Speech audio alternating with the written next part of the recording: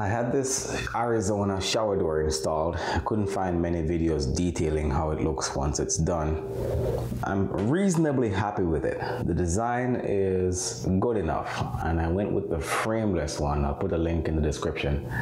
And it was hard to find this design because the width of this tub is 60 inches. So a couple things I don't like about the workmanship. Now it could be what came with it, but it could also be that they made an error. The first thing is they cut this bottom bit too short. So what they had to do is pack the end with sealant, the little caulking. And that's terrible. I think they could have done a much better job, because I like to replace these little sealants every year or so. That's going to be a pain in the ass to pluck out and replace. All right, the other thing is I'm pretty sure it's standard for these screws to have bumpers. The glass does not make contact with it, but I don't like that it's naked. It's just naked there, because after all, water is going to splash here, so it's going to rust and look ugly. All right, the other thing that they didn't do, well, this one too is exposed. There's a screw in here, you can kind of see it. The other thing that they did do wrong, I think, is they should have flipped this at the very least, because when you close this door, so right now this is designed for the outside door to go all the way in. You can kind of see it all the way in, and then the inside door goes all the way in right there, right? But then you can see that the handle is on the inside. So once I'm in the shower and I close it as designed, the handle is now here. And I'm pretty sure you could have reversed this. They could have asked me, or at least use your common sense to install it the right way. Because I'm not going to get out near the toilet to do this, right? I'm not going to get out this way. I'm going to get out on this side. All right, so if you can also see that the towel rack has a small enough lip that could work like a handle. So what they could have done, and I'm going to do eventually, is flip this. So this is on this side, so I can open it. The other thing they didn't do, or did do wrong, I think, is there's another exposed bit right there. I don't even think that was meant to be pierced. I don't think so.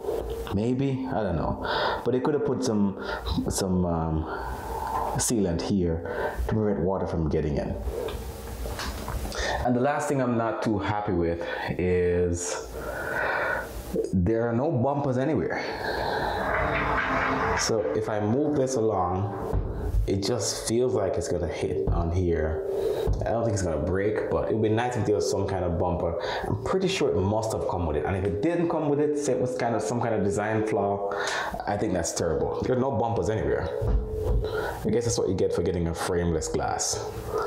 But I wish there were bumpers, right? So if I was going to use it in this position, where naturally I'm going to open it this way, the inside door does not go in all the way. So there's a good chance water's going to splash this way, and of course it's going to splash that way. I don't want to test it, but I just think it would have been a better idea to do it that way. All right, the last thing I think, well, actually I said that was the last thing, doesn't matter. There's a lot of give here with this glass. Now it could be, you can kind of see that. I push it, let me see. Right? It could be that how it's designed, but just think that there's a lot of play when you move this glass back and forth. It slides wide, it slides perfectly, and like I said, I'm reasonably happy with it. It doesn't look like it should rust. It's easy to clean, and but I think I should have just done it myself. I was just a little bit afraid. I should have done it myself. It's not that complicated. So how it works is there are two side rails, one here, one on the other side. You measure that up properly, screw it in, Then this top rail goes there. Doesn't look like it's screwed to the wall. No, it's not. And then the bottom rail slides in after you cut it to the right width, right? Or the right length. And then you put the glass in. It's not that complicated.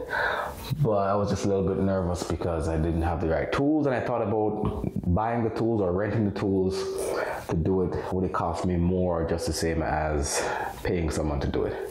In any case, I'm just going to make a minor adjustment, switch this around, and I think it should be just fine. All right, Arizona sliding shower door that fits on top of a bathtub. Cool.